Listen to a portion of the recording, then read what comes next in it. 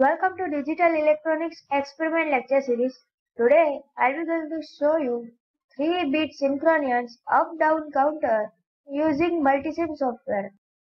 The video based on theory portion of 3-bit synchronous up-down counter is already added in Digital Electronics playlist. So here we implement the example of that video. For that we need T flip-flop. So go to Miss Digital, then go to TTL, and here we get T flip-flop. After that, we need AND gate, OR gate, and NOT gate.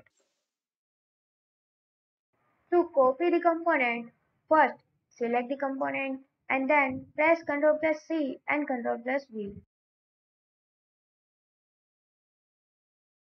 Now, to apply the frequency at input side, we need a function generator. So here we get function generator. To observe the output, we need oscilloscope. So here we get 4-channel oscilloscope.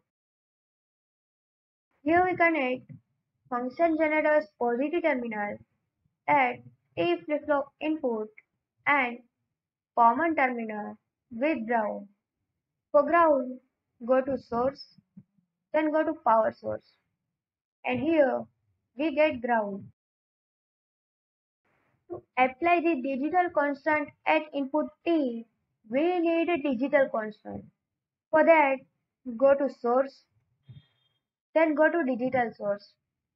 And here we get iterative digital constant. Let's connect this all component.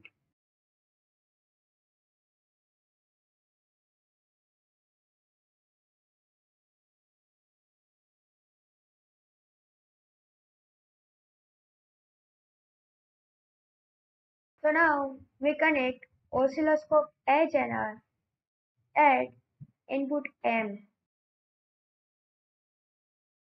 D channel at output Q2, C channel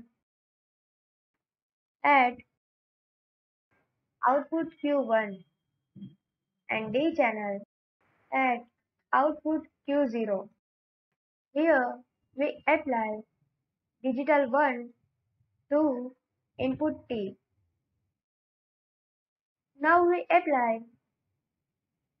4000 Hz frequency in square wave form at input clock and 250 Hz frequency in square wave form at input M. So now our all the setup of 3-bit synchronous up-down counter is completed. So let's simulate the circuit. For simulation, click on Run and double click on oscilloscope. Here, first we need to set this waveform in oscilloscope screen so we get clear idea about the output.